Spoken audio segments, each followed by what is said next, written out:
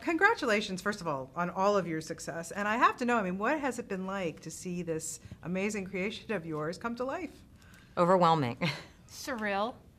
The billboards are everywhere. It's every relative we've ever had, every person we've ever met. Our second grade boyfriends have been calling us. Every day I get texts from people or Facebook messages with new pictures from where they've seen the billboards or the ads or a magazine somewhere. It's really exciting.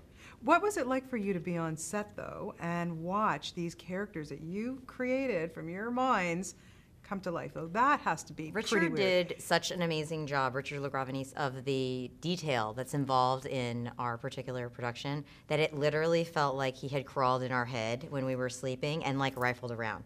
Don't you feel like every single set, every costume felt like it was right out of our imagination? Jeffrey Curlin, the costume designer, his workshop was like Santa's North Pole. I mean, he had dressed characters that only exist in our book on like a family tree.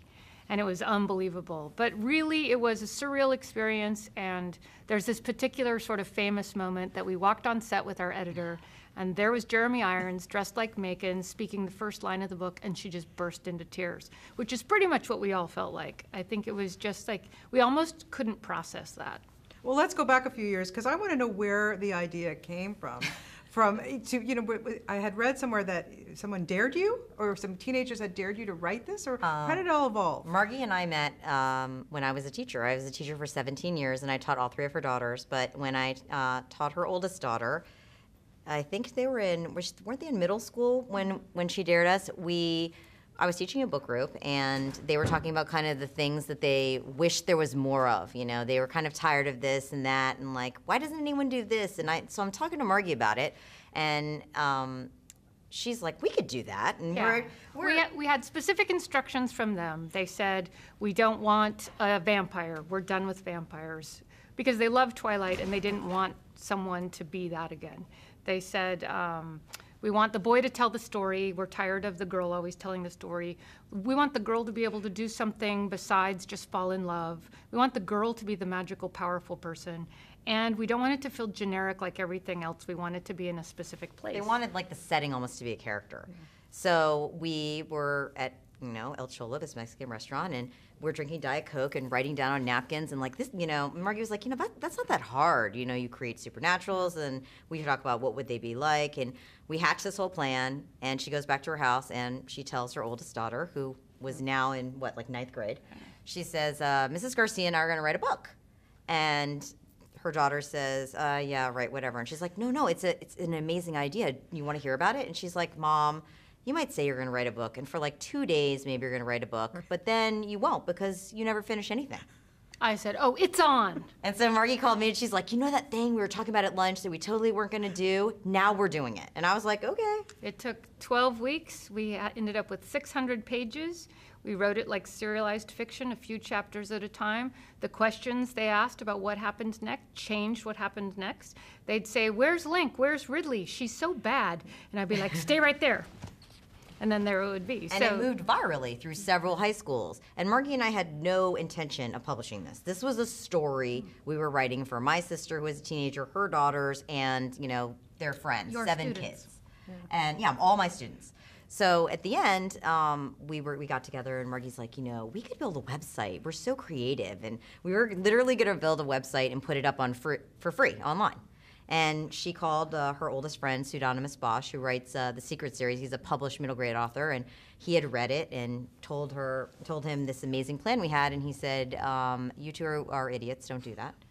And then he sent it to his agent without telling us in New York, and suddenly we had an agent, and then the book was going to be auctioned, and then Richard found it. It was very crazy. Yeah, now 4 books later, look where you are. Yeah. I mean, that's pretty amazing. So what do your kids say now?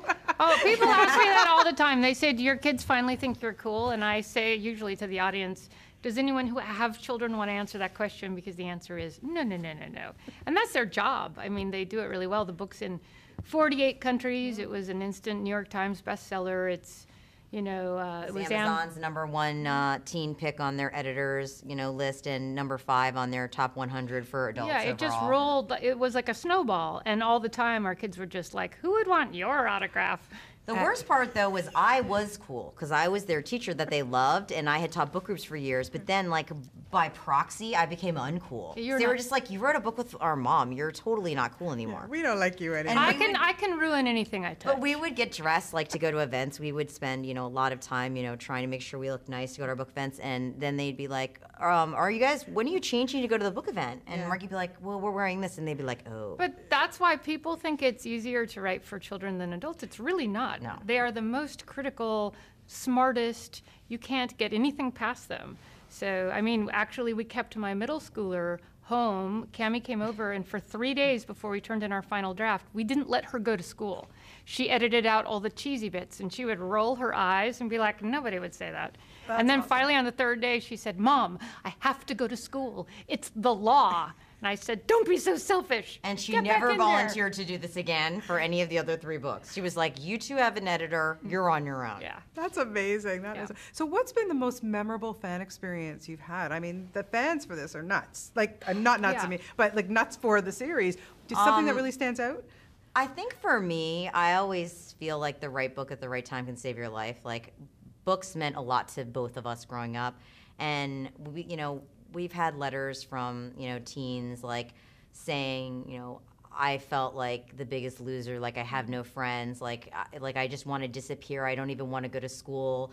But now I've read the books and I realize I'm just like Lena and there are people like me and I'm going to be myself. And you know what I mean? Like when the books help someone or they connect in that way, in the way we connected to books, that's the most meaningful thing, especially since some of those letters are coming from other countries. Yeah, I had a really particular experience in Kuala Lumpur with a bunch of girls in burqas who were in arranged marriages going off to other countries. How old were they? And had not met were saving for marriages teenagers. And talking about free will and choice and wanting to claim yourself, which is the essential theme of our book, wanting to stand up for who you are and be an individual and be yourself.